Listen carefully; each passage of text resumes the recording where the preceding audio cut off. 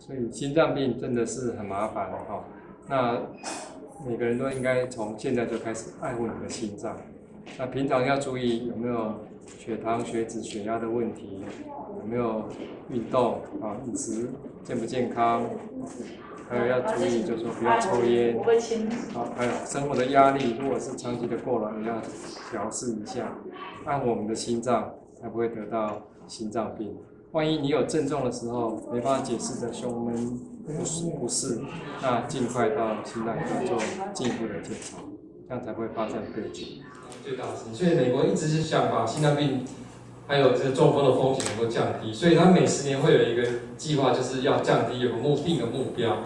那他们在过去的10年，他们已经把他们的心脏病的风险跟死亡率呢降低了25%。那他在2010年，这是2010年他定说2020年就是10年后他们要达到什么目标？他们再降低20% 的心血管疾病的罹病率跟死亡率。那他怎么做呢？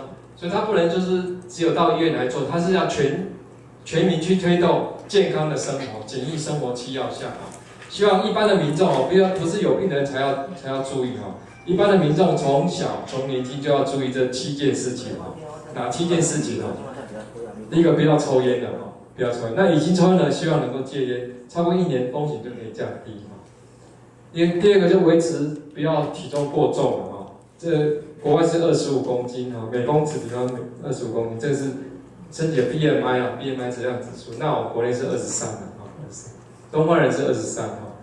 那规律的运动，中强度运动是150分钟，强度运动是所以它这个运动是看时间哦。以前说啊，每天30分钟，至少做5次嘛啊，30分钟5次也是150分钟。哦，它可以用总时数，像现在人很忙，我一个礼拜可能只运动2次，没关系。那你每一次1个半小时，2次大概就150分钟。哦，所以它这是这2年的新的概念，就是用时间来看，不要看这个哈。那我做过院内的这个员工哈，这个真的是中强度运动每周有到150分钟哦，不到10%，不到10%。哦，我们院内员工哦。所以一般老百姓可能更难了哈，更难。那胆固醇要低于200哈，血压低于100，低于120/80。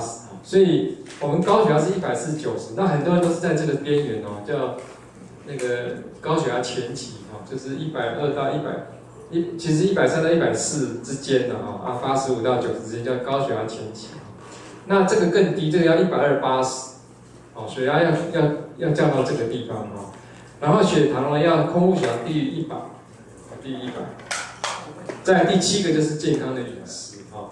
那他希望他们美国人如果能够这7项尽量做哈，那越多人达到呢，就越不会得心血管疾病。他预计要降低20%，就是用这7个事情，很简单，让大家能够知道你要做到哪些事情。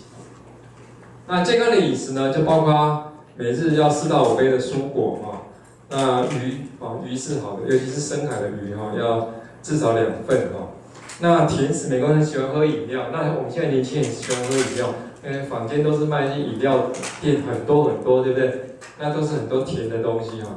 那他们这样算起来，可口可乐只能喝，不要1个礼拜不能喝过3瓶可口可乐哈。那食物以全谷食物为主的啊，胚芽那些都可以哈。那还有这个很重要，就是说盐哈。盐在之前的世界卫生组织是建议说，一天要少于2400毫克，但是它这个更严哦。2400毫克是多少呢？原来的2400毫克就是6 gram， 就是钠2400毫克就是等于盐6 gram，6公克的盐哈。那那个国务院有调查我们国人哈，2006到2008哈，国人平均的那个食盐的用量。大家知道多少吗？我说6 gram， 用盐来看，不要用钠了啊，钠还要再换算了。它其实用钠算的啦。男生的钠是4000，将近4500、4600纳米，女生在4000左右。换算几克的盐呢？就是10到12克。所以我们平均是10到12公克。那世界卫生组织建议6公克以下，所以要减1半啊。那这个更严谨，这个不到4公克的盐，所以要很清淡哦。那怎么清淡呢？我们如果说天然的食物都不加盐的话，食物本身也有盐。那食物的盐大概天然的不是说那个有腌制的东西，天然的食物大概盐分大概0.5 gram。那一般如果加一点点盐的话，大概就是3、4那里了。那有再重一点就是5、6了。如果再加那个床上那个桌上还有一些椒盐啊什么，再加上去都是更高了。所以其实这个虽然讲是很简单但是要做到吃到4 gram 的盐其实是大家都不太习惯不太习惯。好，所以就这么简单就可以把我们的心脏做一个很好的这个爱护心脏的这个事情那我刚刚讲说，很多中心组可以看出它有缺氧的现象，所以这个是做这个检查是可以。那一般的体检我们像我们医院的 A3、B3、C3都没有做这个东西那但是你可以选你可以选择说我要加做这个东西所以这个很简单这是跑步机上跑就可以知道有没有心脏病那再来是核子医学，那一般这个类似了它可以看看心肌有没有缺血，但是它要让它心跳快起来，所以这个就是说没办法跑的人，像我们年纪大的人没办法跑的人，我就会安排核子医学检查。那看看血管有没有，这个就算非侵犯性的看看它的有没有心肌缺氧这个问题。如果有这个问题，我们再做进一步的血管的检查。那进一步的血管检查有2种一个是电脑断层，那至少是64阶以上在一般的就是16阶那个都看不到，60阶以上。那当然现在其他医院有做到256阶，那这个速度越快，切面越多，它其实是越准确。它可以，因为我们心脏在跳动，血管在跳动，如果不够快的话，它那个会模糊，根本看不清楚。那至少是64阶以上，它可以透视冠状动脉。那再来就是直接就是侵犯性的检查，就是心导管，就是刚刚秀给大家看的心导管。那所以你如果有怀疑的话，至少要接受到运动心电图或核子医学，非侵犯性的先做。那你如果有钱的话，因为电脑断层这一部分是要自备的，至少是大概14000、15000以上，256阶可能更贵一点，那这样才能够说到底有没有心脏病。那这个就是电脑断层，动脉硬化其实不限于心脏在心脏就是冠心症在脑部有可能引起中风。在周边血管有可能会引起，大血管比较不会阻塞了那如果小血管、周边血管也会引起周边血管阻塞的毛病像脚缺血走不动那个也有可能是那它怎么产生动脉硬化？